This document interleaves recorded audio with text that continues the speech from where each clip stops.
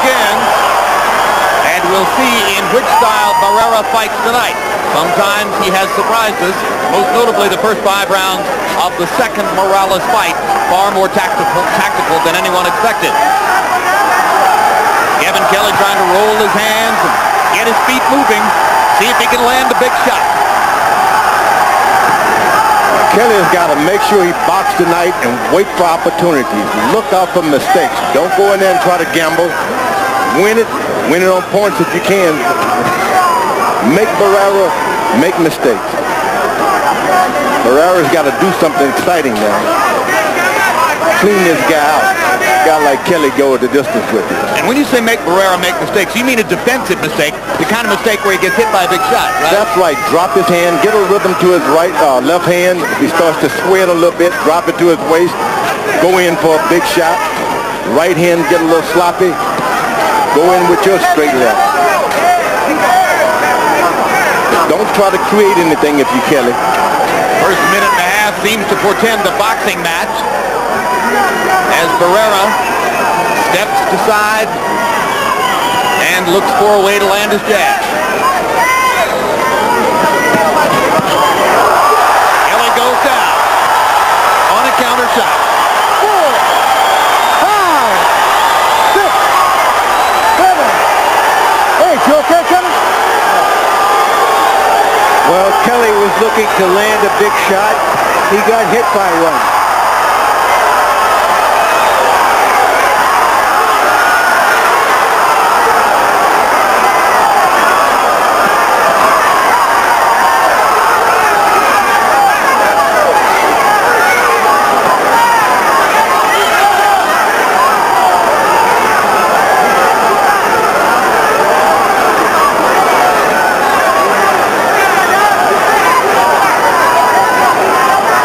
Barrera should go down to the body and just do the same thing he did with that shot punch he just laid on Kelley. Kelley seems a little bit more relaxed now. Maybe he's shaking off the knockdown. Barrera in no hurry, picking his shots.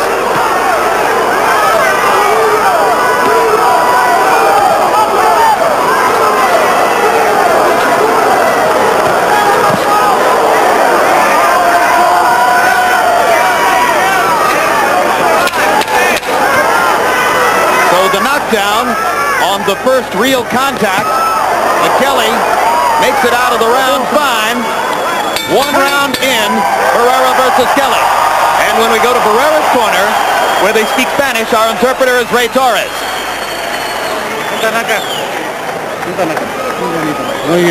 That's very good. Very good. You need to, instead of rushing it, just use your more jabs so you can keep him at a distance. You got to put a real jab on him, and every time he steps to you, let your hands go. That's the start of it. Do you understand that? 2-2. See the exchange there where Kelley was looking to land something through a left hand and put a quick right followed by a left. Someone off balance there trying to get back out of the way. He wasn't dazed, not hurt seriously, but the quickness of Barrera's hands stunned him. CompuBox numbers in round 1. Kelley 5 out of 28. Barrera 19 out of 45, including 14 out of 25 power shots. Obviously, the key punch was the little left hook that put Kelley down for the knockdown. Barrera's corner told him to jab and take your time. If you're not going to get creative and go after a guy like Kelley, when are you going after someone?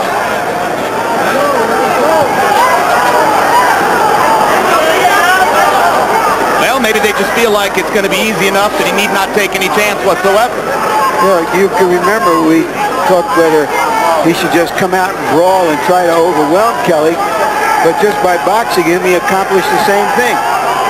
Don't be calling any guy great if he's reluctant. Just forget that. Save that for someone who will gamble with you.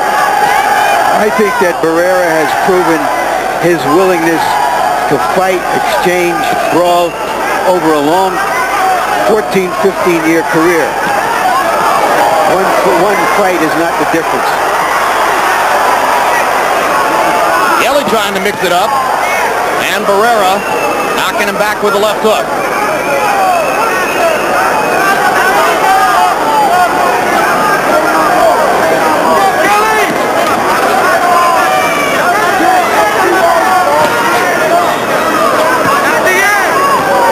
Barrera should be jabbing Kelley in his chest to make sure if he's got a little spunk, get it out of him early. If you're not going to try to finish it, make him weak.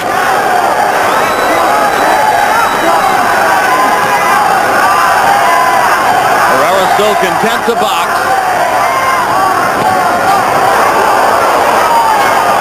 Digging a body punch to Kelley. Kelley turns around, back into his southpaw stance. He had momentarily been in a conventional stance. I think Kelley would easily be out of this fight if Barrera just put together a combination. 1, 2, 3, and that's the end of it.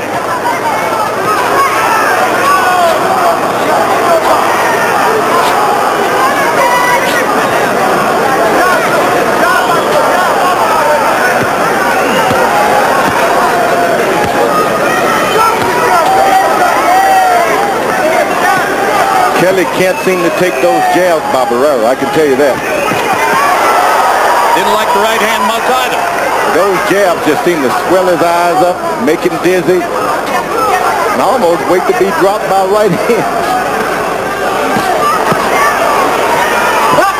Kevin grabbing and holding as Marco tried to bring a left hook behind the right cross. Kelley trying to get to the body with both the right and the left hand. Barrera partially blocked the left hand body shot with his elbow.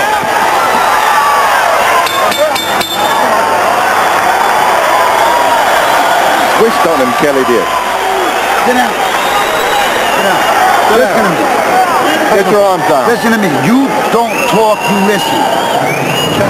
Saturday, May 3, HBO pay-per-view brings you the return of Oscar De La Hoya as he faces Yuri Boy Campos. De La Hoya silenced his longtime nemesis and arch rival Fernando Vargas when they squared off in the ring last September. Campos will try to derail De La Hoya, who has already set his sights on a fall rematch with Shane Mosley. Also that night, Eric Morales takes on 22-year-old phenom Fernando Bobby Boy Velarde. That's May 3, live on HBO pay-per-view. It's a lot of jabs, what you need to do. Okay?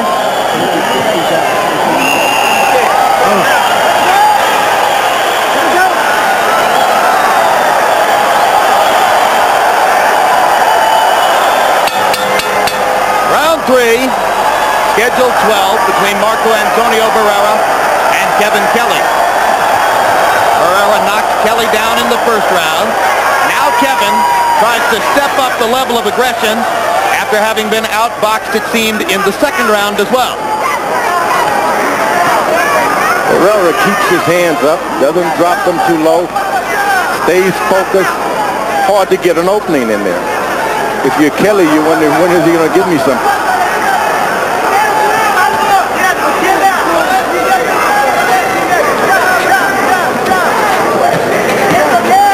When you're in the ring with a boxer, you want a puncher to be, a slugger to be open all the time so you can outbox him. This guy punches and he keeps his defense up, Barrera does. A double left hook. Back Kelley up. Back Kelley up, one to the body, one to the head. Kelley leaning over to hear one more instruction from his trainer, Phil Borgia, from the corner.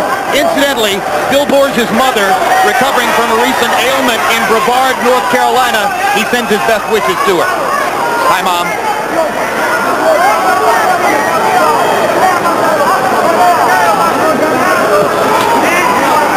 Midway through the third, Kevin Kelley has landed one left hand in this round, but he was a little off balance when he threw it. It was not his biggest shot.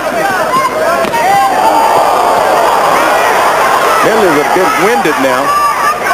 And his right eye is beginning to swell already as Barrera focuses the jab on Kevin Kelley's right eye. He's got Kelley playing the counter puncher now. Boy, those are two stiff jabs. And a left hand over the top by Kelley.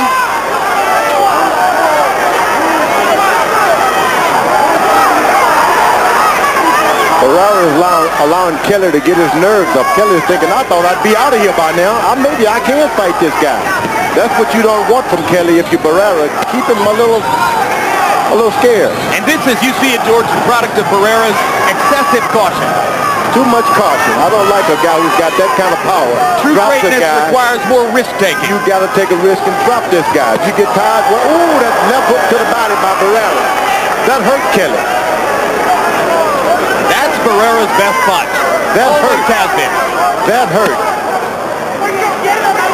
Kelley trying to stay away, still suffering the after effects of that brutal hook to the body.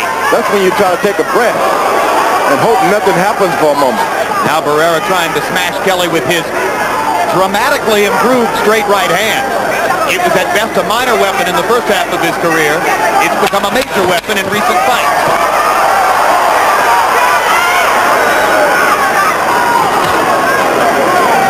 But Kevin Kelley dancing, perhaps to show his confidence and comfort as round 3 ends. Everything I should know? Listen, you need to talk to him. First of all, I need a straight right hand. He's getting off with his right hand before you. You understand me? That's hold on, neck. Gotcha. Pay attention. Right hand. I'm losing it now. That's number 1. Number 2. Feint him a lot. Feint him. And the jab. Soften him over the jab so you'll be ready for it. In close, you hit him real good. Yeah, get in closer. You're going to see a world-class double hook. Good shot to the body. Hook, partially an uppercut to the head. Fortunately for Kelley, he had good balance. Otherwise, he could have suffered a knockdown. Copy box numbers in round 3. Barrera 13 out of 26 jabs. Kelley 1 out of 16. Not able to land his jab. Harold, how do you have it through 3? Okay, Jim. 30 to 26. 3 rounds to nothing. Marco Antonio Barrera. Jim, I got to tell you something. Tonight you're seeing the complete Marco Antonio Barrera package. He's spitting the water every 3 seconds. He fills up his mouth with water. The half left hook, left uppercut he's landing. Beautiful snapping left jabs. And every so often mixes in a straight right hand. 3 to nothing. Marco Antonio Barrera. Took the left-hand shot from Kelley, delivered 2 body punches in a row, knocked him down with the right hand. It was really the body combination that put him down. He has not recovered from that earlier body shot. Kevin is just walking now, called the walking, the sleeping, walking and sleeping. It's been the body attack in this round, and now Barrera has 2 minutes to finish Kelley off, if in fact he wants to do so.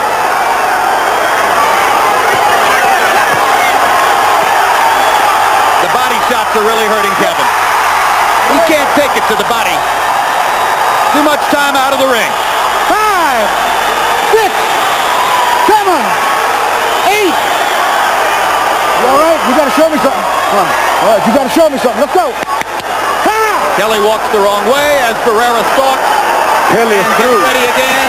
Kelley This is will be a through. stoppage here because Kevin Kelley couldn't defend himself against the onslaught of Marco Antonio Barrera. Despite all the talking, he had nothing. 0 to offer.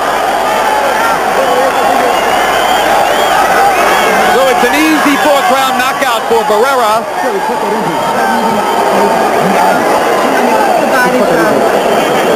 And those who speculated before the fight that Kevin Kelley was not really prepared by his last couple of years of boxing experience for a show like this one, see their predictions borne out. Barrera landed 16 of 22 power shots in closing things out in that round. And George, it seemed as if he decided after the first few rounds, well, I think it's open to the body. I'll go ahead and do the business there. I'll be honest with you, Jim, I think I could have tickled Kelley on his chin and got the same result. All right, let's take a look at the replays of the knockout. And here's knockdown number 1. Product of body shots. Boom, boom. He was hurting from those body shots, and then the little right hand put him down. Now here's the same knockdown. Talk about the body combination, George. Yeah, this guy, he got hurt early on in the body, but let me say you, he got in this ring hurt from not even being punched. And I'm going to be honest with you. Kelley gained, but Barrera, this was an overmatch. Yeah. So you're saying he looked compromised from the moment he took off his robe? Yeah, he just got knocked down from not much of a shot, laid down. He wanted to get up like any game fighter, but let me tell you, he shouldn't have been in there with this guy. Well, when you have to struggle fiercely to make 126 pounds, when it's really not in you to make 126 pounds and you dry out and start yourself to do it, you've really given up your chance to win the fight, right? Yeah, but most fighters, we have to deny ourselves. Even I, as a heavyweight, have to struggle for a certain weight. We all deny and struggle for a certain weight. That's no excuse. Struggling is boxing. Easy win for Barrera. Let's hear the official particulars from Michael Buffer. Ladies and gentlemen, here at the MGM Grand of Las Vegas, referee Robert Byrd steps in and calls a halt to this bout. The official time, 1 minute, 32 seconds of round number 4. The winner by TKO victory, and still the true featherweight champion of the world, the babyface assassin, Marco Antonio Barrera.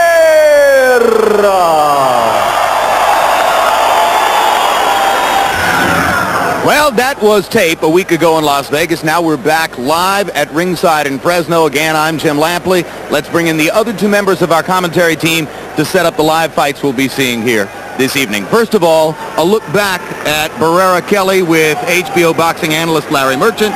Off of that great performance, everybody looks forward to the possibility of Barrera's third matchup with his countryman Eric Morales. How soon is it likely to take place? Sooner rather than later, Jim. And that's because Morales these days has to subsist on a diet of water and air to make the featherweight limit of 126. He badly wants to move up to 130. Barrera is unlikely to follow him there. So it looks like sometimes late in the fall, that third meeting will take place. All right, we'll look forward to that one. Meanwhile, turning to the other member of our commentary team to get ready for young Miguel Cotto of Puerto Rico against Joel Perez. This, of course, George Foreman.